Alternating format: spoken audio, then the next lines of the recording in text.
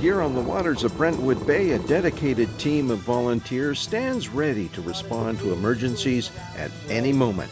These are the search and rescue volunteers. They play a vital role in keeping boaters safe. Our mission, number one mission, is to save lives.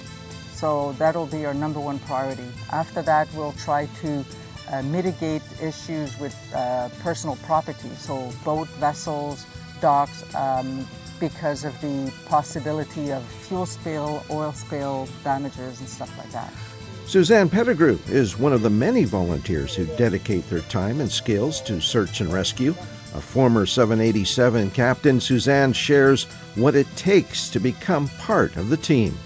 Yeah, as a captain, as a pilot, I was trained to manage people, manage situation, manage risk. And this is really what we do on the boat. You manage situation, you manage risk, you manage people. And you want to make sure that everybody's trained to what they need to do. You have to have clear communication so people know what is expected of them. And if they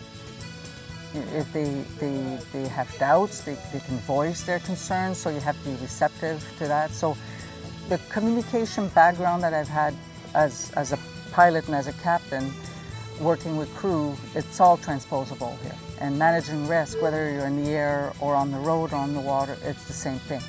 You look at where's the risk and how you can mitigate each risk. Can you add more people? Can you delay an hour for the weather system to go by? To become a volunteer, individuals must undergo extensive training and meet specific qualifications. It's not just about boating skills, it's about being ready to face any challenge at sea. Obviously, training plays a huge role in all of this, Suzanne, and you spend probably, and I guess it's a good thing, more time training than you do responding to emergencies. Yes, you train for all possibilities, all in the eventualities, and you hope that when you do get a call out, your training can kick in and you follow procedures, the checklist that we have.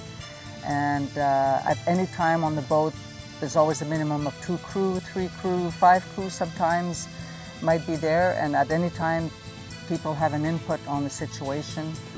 With no two emergencies alike, the volunteers need to stay sharp, vigilant, and always ready to spring into action. Search and rescue volunteers operate on the front lines, often in challenging conditions. But despite the risk, the reward comes from knowing they've made a difference. So if a boater has run out of fuel, run out of gas, and they're drifting and they may end up on the rocks, or somebody may have fallen on the water and somebody sees them and they're saying, hey, we just saw a kayaker turn over and the people seems to be having difficulty getting back on and they're floating around, they will call us. So usually within 15 minutes we're on the boat. Another 15 minutes we might be at the boat or the kayaker in rescue in our further region. We're able to assist them. What are some of the most common things that you see from a safety perspective that you kind of go, oh boy, that could be a problem? A lot of people have a plan A. They don't have a plan B or C. And they think, oh, we're going to go to this beach, we're going to have a wonderful afternoon because it's nice right now. So they're not looking at the weather ahead. Oh, the wind's supposed to shift. Oh, the tide's coming down. We've got 9-foot difference. Do I have the proper anchor and thing? The weather will change. The water is cold. It might be warm, but the water is cold. If you do fall in the water, you have to figure out how you're going to get back on the boat or how you're going to manage to stay safe. So a lot of people have plan A and they think we're just going for 2-hour cruise or 3-hour cruise and things change. And so they don't have a plan B to say, okay, do I have a fully charged phone? Do I have a spare fuel on board? Do I have food, water, sunscreen? It's simple things like that. And I guess perhaps the biggest thing is making sure you're always wearing your PFD. That's a biggie. We always go with our PFD, and it doesn't matter if you know how to swim. If you do fall and you hit your head, or within a few 15 minutes, you might lose dexterity. You might not be able to pull yourself up back on the boat. For Suzanne and her team, the waters are just a little bit safer thanks to their commitment and skill. If you are interested in volunteering for search and rescue or want to learn more about their life-saving work, visit their website.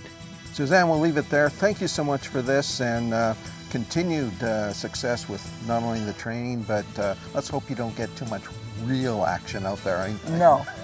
All right. The training action is great. Okay. Thank you very much. That's it for us on this episode, folks. Thanks for tuning in, and until next time, I'm Michael Short. Come on, let's go outdoors.